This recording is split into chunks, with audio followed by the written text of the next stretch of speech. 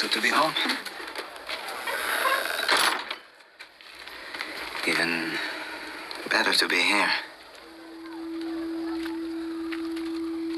Ema went back to live with my brothers. Yeah, I know. Most of the time, I had the thought of you here, alone all day and night. But in this moment...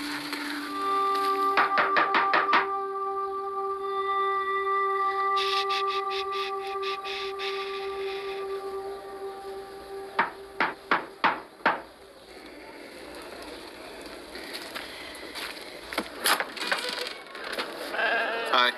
Oh, hello. What are you doing here, Nathaniel? Simon, you're looking at me like you want to smash my face with a stone.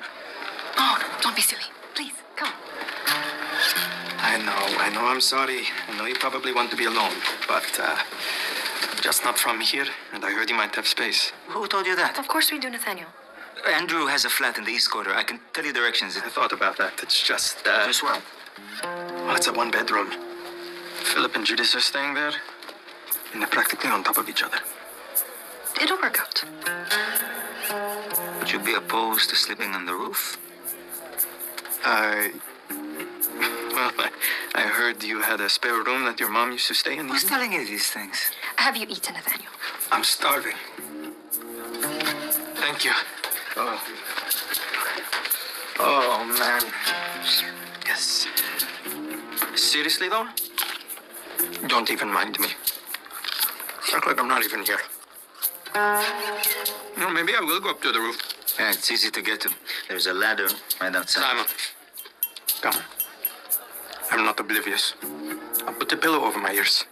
Nathaniel, you can say whatever you want when we're on the road, but in my house, try having a thought you don't say. Or you'll be sleeping in a fish hold. Sorry.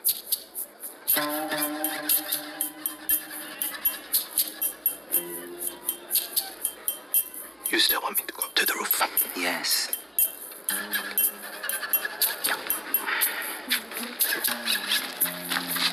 Well, good.